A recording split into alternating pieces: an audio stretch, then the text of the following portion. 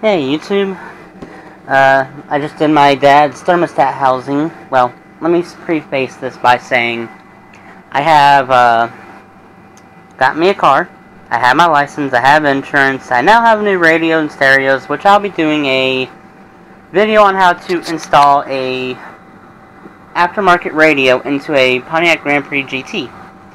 Mainly because I can't find a single video online, and I thought it would be useful for any other GT owners that will work on cars from the Pontiac Grand Prix series of 2004 to 2008, because they're, from what I've seen, the same basic setups.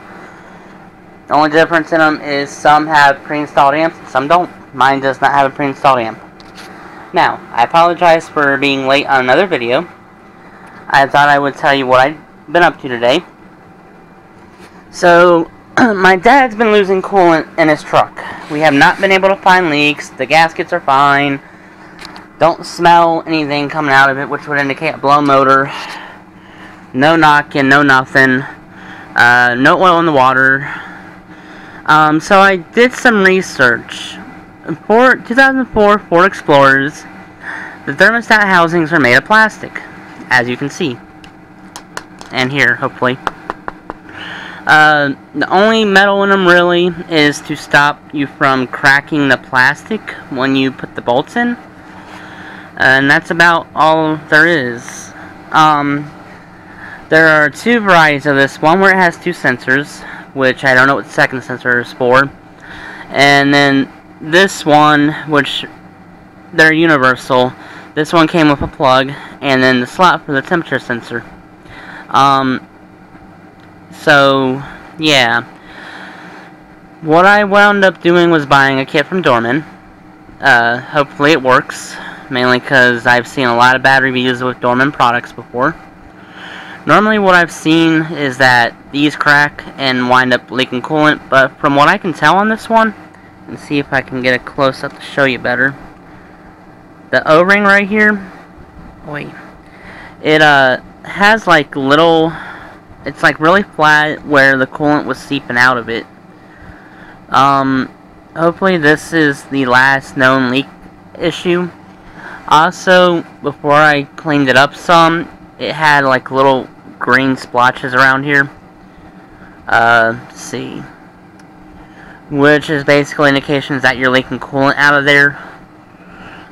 This is also like really bad, and I'm going to be washing my hands after this because that just feels really gross. It took me a half hour because of the damn factory clamps. I know they're quick to put on in production, but if any car maker out there listens to this, please, pretty please, stop using those quick put on clamps. Use normal, you know, screw them in clamps. Oi, but I digress. These are known to have leaking issues on everything. Also, when I went to take this one out, these bolts were like really loose. The only one that was nice and tight was this one. But yeah. Hopefully this will allow me to have my dad's truck properly fixed. He was nice enough to take me to work. Oh wow. And while I didn't have a car, and so I've been trying to keep his truck up and running nice and good for him. He doesn't want another vehicle, but I swear every time he says buy me a Hummer, I want to throw water at him. Anyways, but yeah, this is a known issue. It's all plastic. Most of the other ones I've seen on all other kinds of cars are made of metal, which helps them last longer. Yes, it can crack, it can warp, but you'll know instantly if there's something wrong with it. This was leaking so slowly that I only had to add a quart of antifreeze 50/50 like once every month and a half. It was that slow leak. Hopefully this is done, because after this I'm just going to take it to my buddy at the shop. His name is Al. He owns Al's Auto Repair on Main Street here in Nicholasville, Kentucky. He's the only one I trust beyond myself to actually do any kind of work. It's a family-owned business. No, this is not sponsored. I trust him more than anyone, really. So, yeah, this is a really shitty design. Oh. And yeah, that's what helps lines it up into the little slot. It has, let's see, 1, 2, 3, and 4. 4 openings. Take it off, there are 3 sets of clamps. 1 here, 1 on here, and 1 on here. As well as 3 bolts. 1, 2, 3. This is held on by little clips. Don't lose them because they're really hard to find. Only place I've been managed so far to find them is the manufacturer. And someone I do not want to deal with. I wound up having to take this off. The thermostat goes in here on this one. The reason I had to take the housing off is because there was a wire in the way up here. And to pull it off of the hose down here, which the hose is only like, oi, come here you. About this long, so why do you have a hose here? Anyways, that was hard to get the factory clamp off. I had to take this off and then grip it right here after I got the clamp down enough and just pulled as hard as I could to get it out.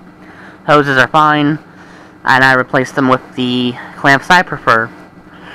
So yeah, if you are having a leaking issue, this was like 30-40 bucks off of Amazon.com. I will post a link in the description on where you can buy it.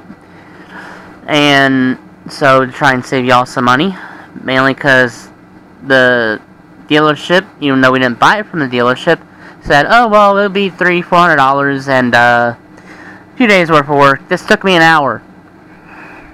Oh, they're just trying to rip you off, folks. Take it to a good known mechanic that you trust. Beyond that, there's really not much else to say. On the new one, I wound up having to buy an assortment of O-rings, just because the temp sensor that goes in here wasn't, the O-ring was old, but the temp sensor still works. So what I did was put 2 O-rings on it so that they wouldn't roll around, and it fit perfectly in here and there's no leak.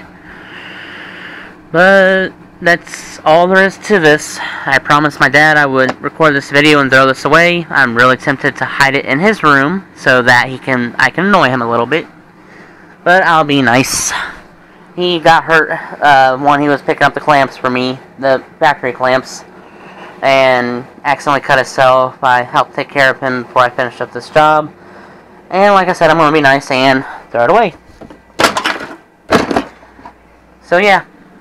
I hope y'all have enjoyed this video. And the vehicle that was on was a 2000 Ford Explorer 4-wheel drive, capable of, it's the Centennial Edition, 100th anniversary. Beyond that, I gotta go wash my hands now and clean my camera. I'll see y'all later.